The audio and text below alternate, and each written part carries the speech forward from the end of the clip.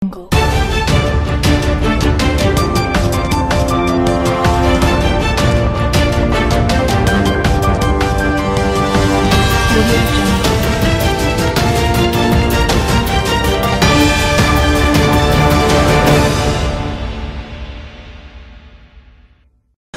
India के तहत पूरे मुल्क की तरह पुंछ में भी जिला तरक्याती जिला इंतजामिया की जानिब से खेलों का एहतमाम किया जा रहा है। आज इस सिलसिला में ब्लॉक लेवल टूर्नामेंट का आगाज किया गया, जिसमें मुख्तलिफ खेलें जिनमें क्रिकेट, हॉकी, वॉलीबॉल और दीगर खेलें शामिल हैं, खेलने के लिए बच्चों ने शिरकत की, जबकि बड़े खिलाड़ी भी इस टूर्नामेंट में हिस्सा लेंगे। इस टूर्नामेंट का आगाज जिला तरक्याती कमिश्नर पूंछ ने किया। इस दौरान मजीद क्या है खास, देखते हैं एक रिपोर्ट।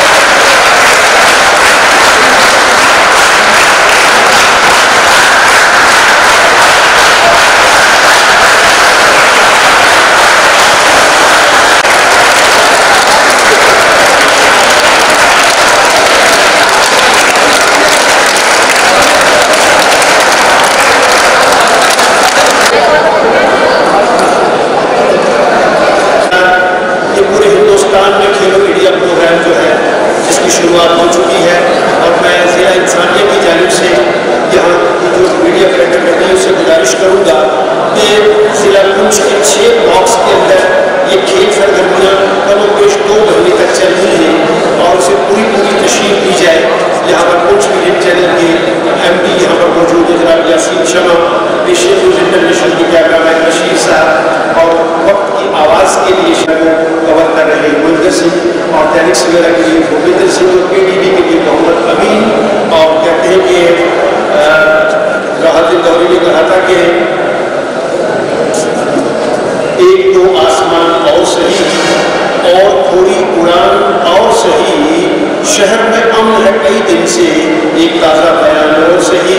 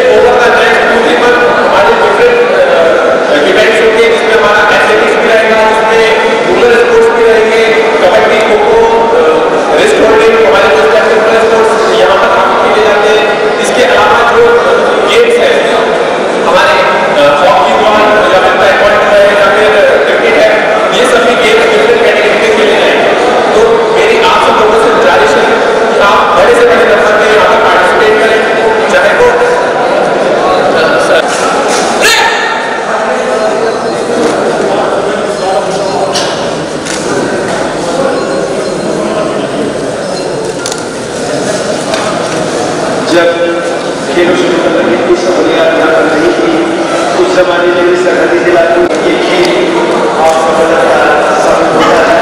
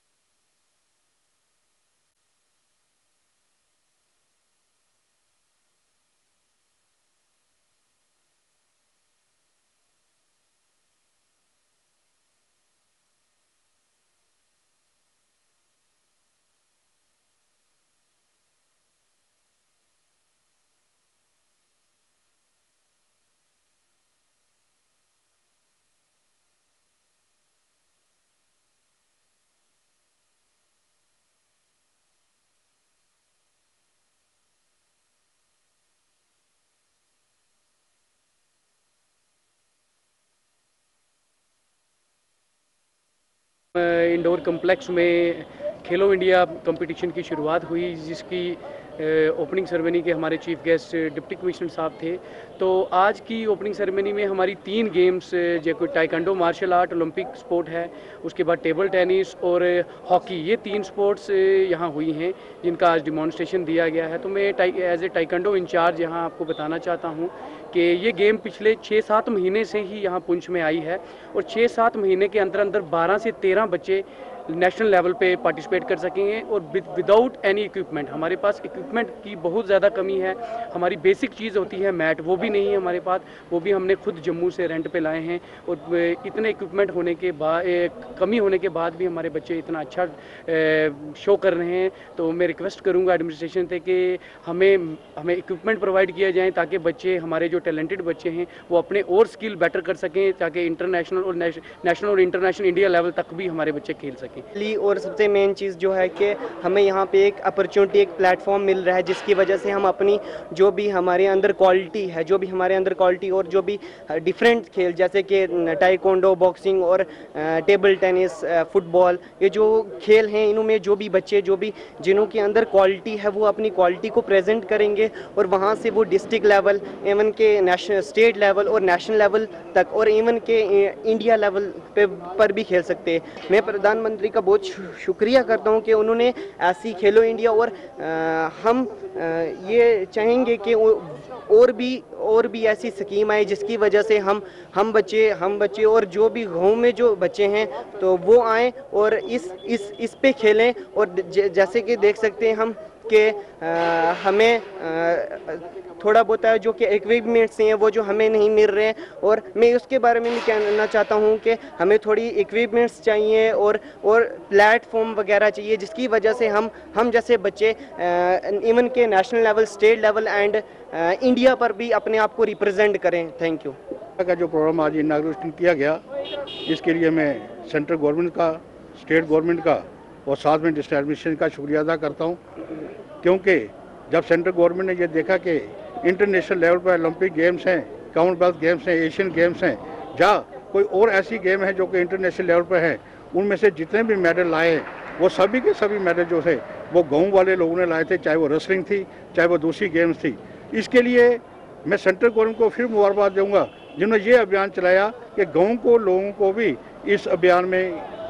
लाया जाए, ताकि करके जितने भी मेडल इंटरनेशनल लेवल पर आएँ वो सारे उनकी तरफ से आएँ। आज मैं ये समझता हूँ कि ये पुंछ के अंदर जो इनाग्रेशन डिप्टी कमिश्नर साहब ने की, एसएसपी साहब ने की है, इसके लिए मैं चाहूँगा, क्योंकि पुंछ के अंदर अभी आप देखें रिसेंटली हमारा एक बच्चा जो है वो सकलैन जो है वो इंटरनेशनल लेवल पर वॉलीबॉल की टीम इंडिया को रिप्रेजेंट करके आया है और ब्रॉन्ज मेडल लेके आया है। आज जो बच्चे जहाँ बैठे हुए थे, मैं समझता हूँ कि इन बच्चों के अंदर भी बहुत से ऐसे सकलैन होंगे, बहुत से ऐसे तेंदुलकर होंगे, बहुत से ऐसे सुरजीत सिंह होंगे, बहुत से ऐसे बलदेव सिंह होंगे जो कि भारत का नाम जो है रोशन करेंगे। और मैं ये कहूँगा कि एजुकेशन के अंदर एक अभियान है कि